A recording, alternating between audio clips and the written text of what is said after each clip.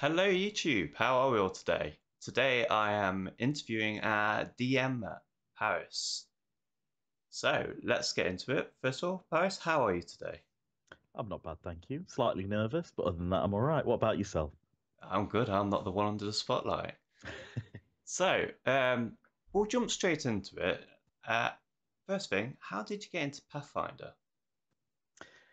Oh, see, originally I wasn't playing Pathfinder. I was originally playing Dungeons and Dragons as people often start out doing. Over a decade ago, about 15, 17 years ago now, I was at school or secondary school, and someone invited me to join their Dungeons and Dragons group.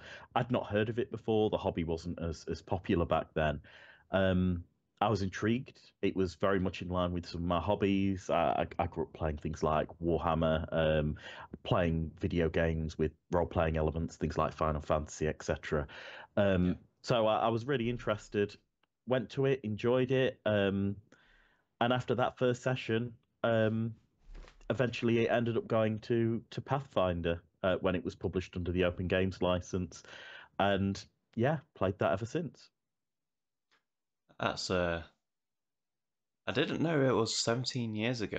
That is some time ago there, Paris. Um, so did you instantly fall in love with the game then? I certainly enjoyed the first session. I mean, we're a bunch of secondary schoolers playing Dungeons and Dragons for the first time. I played as a player and I really enjoyed it. Um, but first groups, I found that my first group faded out very quickly. It wasn't until a couple of years later that we resurrected it, got all the books, and started playing it. I played as the dungeon master there, and one of the things that we did do was I ran was a one-off campaign, which was a haunted house. I ended up downloading the map for an old manor house, throwing in just random monsters from the monster manual. But that's what made it fun. It wasn't scaled at all. Some of the monsters would take out the player in one hit, but it added to the suspense. And since then, I've been a dungeon master ever since. When I started playing Pathfinder, I played with a small group, and then that died down, as again groups often do. But when I met my now wife, she was interested, and what we did was we took turns. I was the game master or dungeon master, and she was the player, and we sort of took turns doing that until our current group. Yeah, the current group. I mean, one thing you said there was the monster killing everyone and the downloaded graphics. It kind of reminds me of season one where not everything was smooth, shall we say. Certainly not my backgrounds or anything that I'd made, that's for sure. But it was fun. Anyone that watches season one, just skip to season three. Anyway, how long does it take to create an episode? Well, it depends. I mean, when I originally started being a dungeon master and playing from that perspective, is it was putting together a scenario, it was putting together the what monsters I was going to use, and it took a little bit more time, me being inexperienced.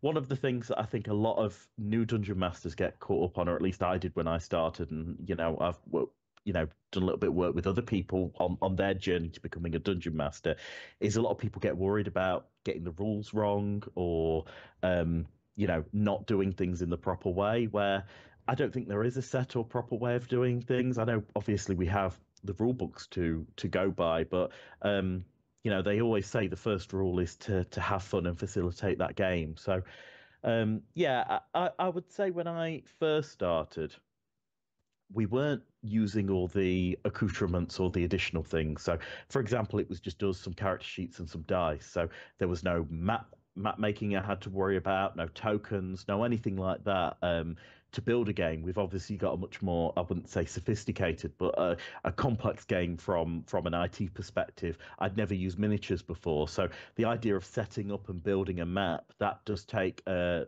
reasonable amount of time. I would say maps could take a couple of hours to put together. So that would just be one Yeah. scene, a piece of scenery that we'd use. Um, I would say I probably spend about an hour every now and then working on scenarios. It's very easy to just pick monsters and chuck them at your party. The hardest thing I always find is developing scenarios that I think that will either draw the party in or that they'll find intriguing. And sometimes you guys go in a completely different direction, and sometimes I have to wing it. That was well, that leads into my next question. What do you do when Giles decides to go off the radar and off the books and does something completely crazy, or Angelus decides to burn down a house? And where do those? Or how do you so quickly come up with what you're going to do? I think experience. I think also not being surprised or shocked that you guys go a bit off.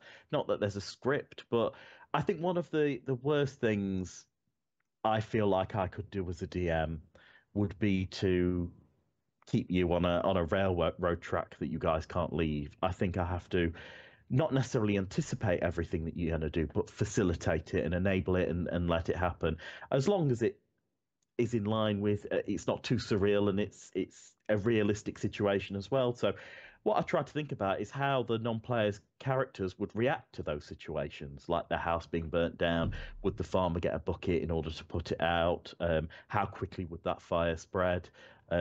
If Giles starts murdering people and slitting their throats, how would other people how would other people react like that?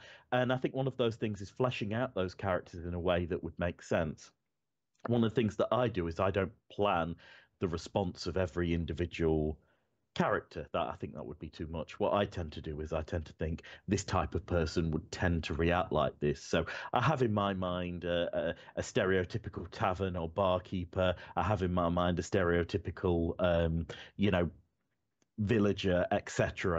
And I try to get into those roles as well because by no great shapes am I an actor or an improv person. I think it's just winging it and not being afraid if it goes wrong either. I think that's the secret to enjoy being a game master or a dungeon master is just rolling with it and letting it happen.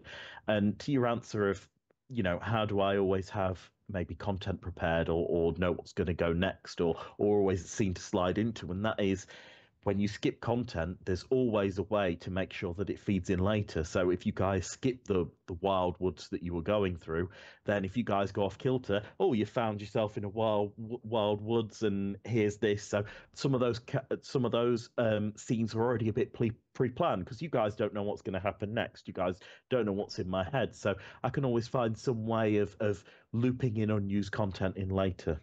Yeah, well, we're certainly aware of your smiles and your roll dices, and we know when something bad's coming. Which leads me very nice into the next question of, have you ever been tempted to kill any of us off? I think death should be a real threat um, in the game. I think the game loses its integrity if you guys are completely immortal, because then you'd react without the idea of consequences. I think it would be less fun as well, if I'm honest. I think if you guys have a taste of that mortality of your characters, it makes the game more meaningful as well. Sometimes you also have to put a party to bed because people get bored of those characters as well. But it is certainly exciting to think that these characters could at any moment end it, and it's creating that fine balance between these guys have gotten into this situation. Um, Everything's saying that this party is going to go down the drain. I think sometimes you just have to take it there. But I try not to put you into too many mean scenarios, though I have killed you. Well, I've killed Giles before, haven't I? Yes, I mean, we also have characters like Ad, who plays Ulf. He's I forget what his character's, but I do know he's meant to be good. And there's been Mm. scenarios where he definitely hasn't been good. I don't know if that's Giles a bit off on him, or if he's just like getting too more into the game, showing a little bit more of what he wants to do. I think alignment is one of those things that I go on things like the Dungeons and Dragons Reddit, for example, and you look at what the community of DMs are doing out there. Um, Alignment is one of those things that again lives in this book and says that if you're neutral good, you have to act this way. You're lawful good, you have to act in this way. I think new players are never going to get it entirely right. Um, I think also for me, alignment isn't necessarily about how you act on a day-to-day basis. I see it more as a potential for what you can do. You think about you think about evil people in real life. You think about for example, you see documentaries of serial killers. They're not killing people at every given moment. Plenty of people have lives beyond that.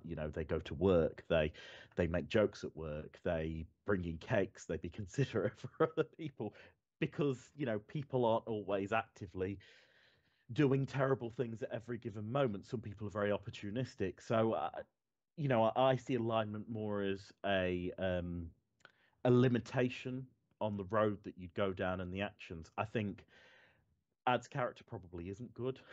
I think Ad's character is probably somewhere near neutral, but I think most characters are anyway. I think one of the good things about the way that you guys have played your characters is you've all done a balance. For example, Giles is an evil character, and take last session for example. I think it was session 10 of season 3. Yeah, that's right. You were presented with a dilemma of, there were some people being prepared for a sacrifice in the name of your god Nex, who is a homebrew god in our campaign. You had to decide, didn't you, Lee, between the decisions of letting this happen, or, as these were people from Ad's character's hometown, Ulf's hometown, whether you'd rescue them or not. And you came up with a bit of compromise, didn't you? So you thought you have to save face, so you sacrificed one, and then also, because of your personal bonds, you'd save the other character as well. So there isn't the indiscriminate. What I like about the way you guys play your characters is there's a bit more of a logical perspective of it. But at the same time, you guys are, I say, you new characters. We're 3 seasons in. We're 2 years into playing Pathfinder. Yeah, it's flown by. It's been a reasonably long time. First campaign for all 3 of you guys. So of course there's going to be moments where you kill the merchant, or you'll do this or you do that. But I think you guys are discovering the way to play your characters. So yes, Ad or started out with this lawful good character. I think it was lawful good he put down, or good neutral, whichever one it was. But I never anticipated you guys sticking to those parameters, nor would I feel like penalising you for not either. I think, would bad decisions come round and bite you? Again, that's where the threat of death and the threat of consequences come in.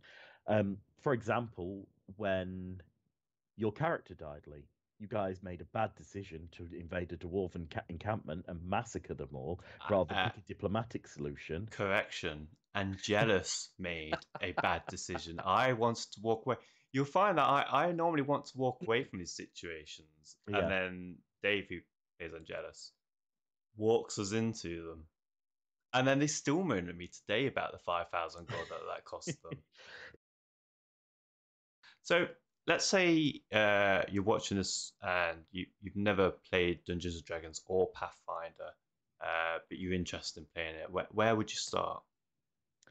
I think there's a few places you could go. I think the first one is picking up the book and reading it. There's always some great scenarios, whether you pick up a Pathfinder book, you're playing Dungeons and Dragons 5th edition, whether you're playing something else. I know there's a Star Wars role-playing game that I've played, a long time ago out there.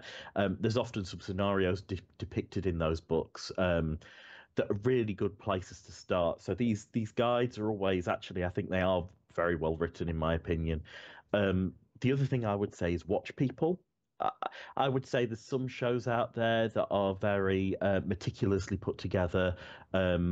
People are, incredibly prepared for the cameras. I think sometimes that may be a bit intimidating for a new player, but it makes for really good quality entertainment.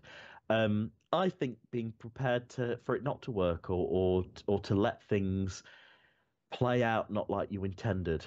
So what you're saying is, if you are new and you were looking to get into Pathfinder, you should watch our campaign, correct? Why not? I mean, I by no means think we're entirely a polished product. I think we're very, that's exactly it, not being a polished product. That's where my camera goes ski with. I think it's relatively real. You'll see that we don't always go by the rules 100%, and sometimes we just make that call how to decide that, because I'm not an encyclopedia of the books. I don't think anyone could ever be. I think fortunately we've got a group that aren't too obsessed with the rules and are more interested in the group experience and the storytelling and the narrative, and ultimately just having fun because that's what it's for. And if you're not having fun, there's no point in playing the game. So So, not being too precious as well. I think I'm prepared for any of my non-player characters to die at any time. I'm also prepared for my player characters like yourself, Lee, Ad and Dave to die at any time. So yeah, just have fun and roll with it. I think, like I say, start with streaming. There's some great advice out there on YouTube for lots of different channels. I wouldn't presume to start giving people top 10 tips of you know the best things that you could do. I think general advice is just try it, have fun, um, respect each other as well is a key thing as well. so just going slightly off topic, do you have your dice that you use during Yes. your campaigns? Can you show us them? Can we see what your dice? Because I know Which lots of ones, people Lee? That's the exactly. question. Lots of people have special dice. I mean, I have some. I'll grab mine in a second and show you what I use. But I'm intrigued to see what you have. I'm sure the Well, viewers will like to see what you've got. for some reason over the years I've started to collect dice, and for some reason since we've been doing Pathfinder Norvald, I've discovered lots and lots of different websites that do all sorts of different dice. Um, I have some favourites, and I'll just very quickly show you the ones I'm playing with at the moment. But I tend to get a bit bored, so I've got these ones that look like tiny landmines. I don't know if you can see them very well. Yeah, I've got lots of different, just have to hold them steady for a the second. standard set. Oh, sorry. Yeah, just there we go. Just focus. Very There we go. nice. So I've got my tiny spiky landmine set, and that's the set of dice I've been using currently. One of my favourites, strangely enough, was a more simple set. I've got metal hollow dice. I've got all sorts of metal dice because I like metal dice, but in particular some of my favourites. Nope, not that one. I've got my dice trays. Yeah, I'm one of these people, I'm afraid. See, that's what we Not want to these. That's see. the wrong. Let's have a That's the bit, a wrong bit of a dice better look tray. at that one more time. You want to look at this one more time. Yeah, let's see what you've got in there. That's a lovely set. So that's the wrong tray. Let's grab the other tray. So this is my next tray, and this has one of my favorite sets in. So strangely enough, the ones that are my favorite are the ones that I bought just when we started the campaign, and that's these ones, and they have these tiny little weapons on. Oh, very And nice. they're blue as well, and it just reminds me of, the ice and snow of Norvald. So yeah, I would have to say that they're my faves, but I suppose it's not necessarily particularly interesting what listening me harp on about dice for several hours. Let's have a look at yours, Lee. Yeah, 'Cause I they're know you've coming. got some They're on nice the way. sets. Well, first of all, I keep everything in this lovely dice tray um, because I don't have anything else to put them in. My favorite set is actually the first set I bought. They're not special. How well you can see this, but I'm all falling out. But they're solid metal dice, and they roll really well. I find a lot of times with certain dice, they can be poorly weighted if they're cheap. So I've always gone now with expensive dice. My favourite set are these. I can't remember what these are made out of, but Are they? They're your hollow metal dice, aren't they they? are. Yeah, they are hollow. They're Yeah. very shiny. But as you can see, even just looking at that's in focus, you can't see the numbers. The numbers are tiny. So when you're trying to play a game with these dice, you're there squinting away, trying to figure out what the numbers are, and these aren't as bad. This was a special set that see if we can get some to focus that I bought. This was like a mystery set, and these are sort of gold, and then the green with cogs around the numbers, and they've got like a yellow and green glitter. Difficult to focus. I'll try and show you one more time. My camera wants to focus on my face. I'll have to hide. There we go. Look.